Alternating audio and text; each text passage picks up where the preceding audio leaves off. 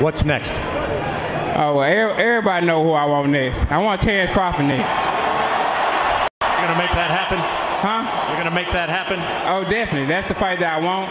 That's the fight everybody else want. Like I said, I'm going to get these straps. I'm going to go over there and take his shit, too. Because boxing, you mentioned wanting to become undisputed. What would it mean for the Errol Spence legacy to become the undisputed welterweight champion of the world? It mean a lot, but I feel like, you know, we just continuing the fight and, you know, after all the situations and, you know, stuff that I've been through, and to come back and still continue to fight, I feel like, you know, that means a lot more to myself.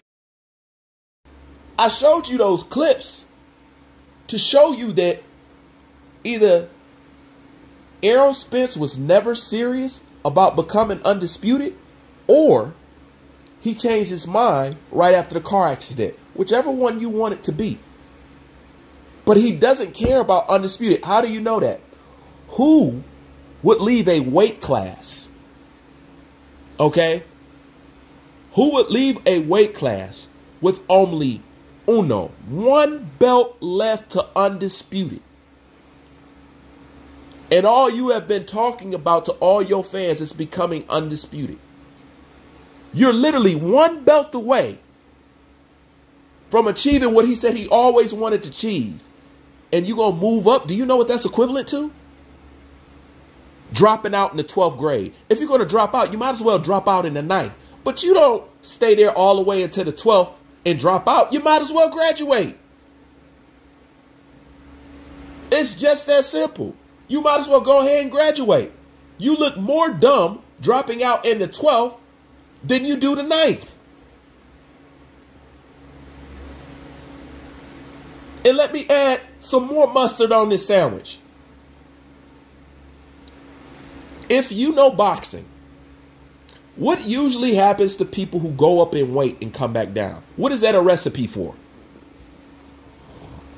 Getting knocked out. Literally getting knocked out. And if he does go up in weight, do you see him coming back down to 147 after that? You know he was finna jump up several weight classes to fight Canelo. So did you see him dropping right back down to do a Terrence Crawford fight? Everybody knows that's how most of your favorite fighters got knocked out. Ask Roy. Hall of Famer, one of the greatest fighters of all time. Ask Roy about it. All that up and down in weight. And then, will his body even be able to get back down to 147? So this is how you know undisputed, it's not important to Errol Spence. He made y'all believe that. You heard the video. It's not more important to him than just continuing fighting. And all the signs show that. That's the only reason why you be hollering undisputed. Hold on. Let me make it even more potent than that. This is Mr. Strap season, ain't it? How you gonna say strap season and you one strap away from having all the belts and you decide to move up? Come on, man. Come on, man. I thought it was strap season. He don't want undisputed because of the man that's holding the last belt. Bob Arum said something one time, and I never forgot it. He said that boxing fans are like a tin can on the street. They'll go whichever way you kick them. I never forgot that.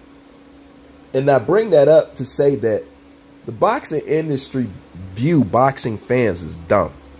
They know you guys don't want to do the legwork. They know you're really not researching anything. They know that. Now, I'm going to say something to you.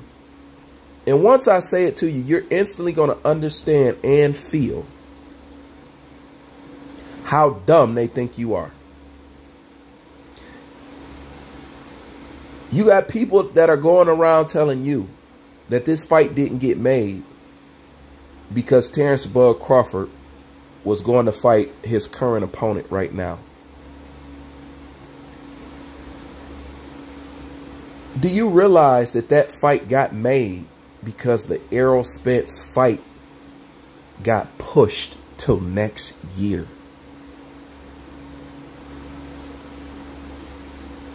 It's that simple. It got pushed till next year. And to show you how much that doesn't affect anything, let's say Crawford wasn't fighting anybody. Guess what? The fight is still next year, 2023. Still.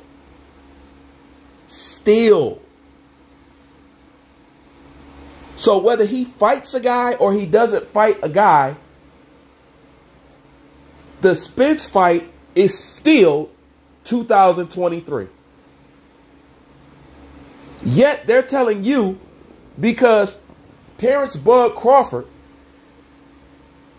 is fit to fight that's the reason this fight didn't get made. Like I said, let's say he cancels the fight or don't fight at all. Are we going to get this fight next month in November? No, we're not. So how could his fight delay, hold up the fight with Errol Spence when they pushed it till next year? And to add on top of that, there's no contract signed for it. This is too simple to understand. This is how dumb they think you are. If he cancels the fight right now, and because this fight was supposedly the reason that shit got held up, if he canceled this fight right now, what do you think? Negotiations going to pick back up and we going to get this next month? No, it's still next year. So like I said before, the only thing he has to do is be ready. That's it. So the fact that you got people to convince you that what Terrence Crawford is doing is the reason why you're not getting the Errol Spence fight is super retarded. What's next? Oh, well, everybody know who I want next. I want Terrence Crawford next. You mentioned wanting to become undisputed. What would it mean for the Errol Spence legacy to become the undisputed welterweight champion of the world? It'll mean a lot, but I feel like, we just continuing the fight and, after all the situations and, stuff that I've been through and to come back and still continue to fight, I feel like, that means a lot more to myself